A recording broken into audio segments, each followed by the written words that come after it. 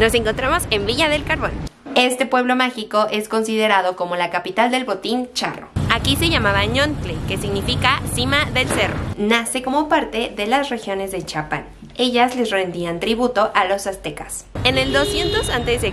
aquí vivían los otomís y los nahuas. Y en 1713 se denomina Nuestra Señora de la Peña de Francia. De hecho, hay una iglesia que la conoceremos muy pronto. Cambia su nombre a Villa del Carbón, ya que aquí se extraía mucho este mineral. Se ha intentado cambiar el nombre, pero se sigue manteniendo.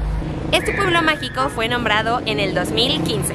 Al lado de las letras se encuentra la Casa de la Cultura Dr. Jiménez Cantú. Este edificio fue construido en el siglo XVIII y solo constaba de una planta.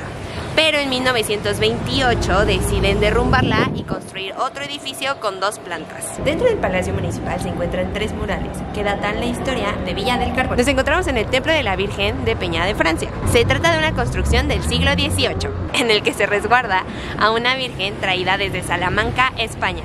Los pobladores tienen mucha fe en esta virgen y aseguran que concede muchos milagros. La casa de Ofe, o más bien Ofelia, es un museo en el cual se encuentra plasmada la vida de los habitantes de Villa del Carbón. Se encuentra un mural donde te explican toda la historia de esta familia. La señora Ofelia, la dueña de este museo, su papá Don Pedro y su mamá Doña Rosita. Además también puedes encontrar otros objetos de la época, ya sea como planchas que se calentaban con carbón, hasta máquinas de escribir.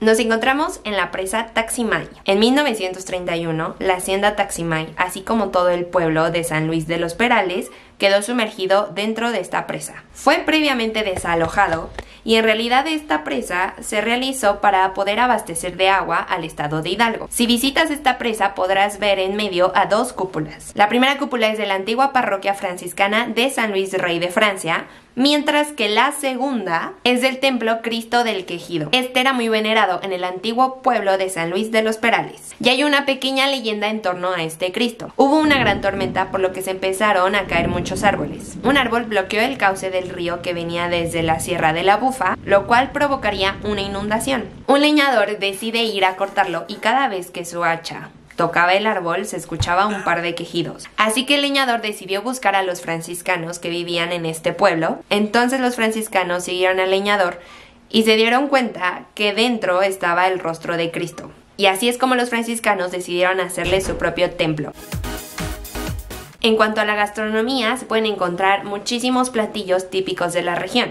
Este puede ser barbacoa, que es lo que nosotros comimos, que es muy buena. También está el mole de guajolote, tanto verde como rojo, buñuelos, carnitas de cerdo y mucho más. La bebida típica de Villa del Carbón es el rompope. Nosotros compramos de piñón, pero había de muchísimas otras, tal vez un poco no tan conocidas, como almendra, nuez, pera. En cuanto a las artesanías, el artículo que más destaca es el botín charro. Hay muchísimas fábricas que realizan este tipo de calzado, pero la verdad es que también realizan todo tipo de productos con la piel. Además se pueden encontrar chamarras, botines, llaveros. En el mercado de artesanías podrás encontrar muchísimos recuerdos de Villa del Carbón que podrás llevarte a tu casa.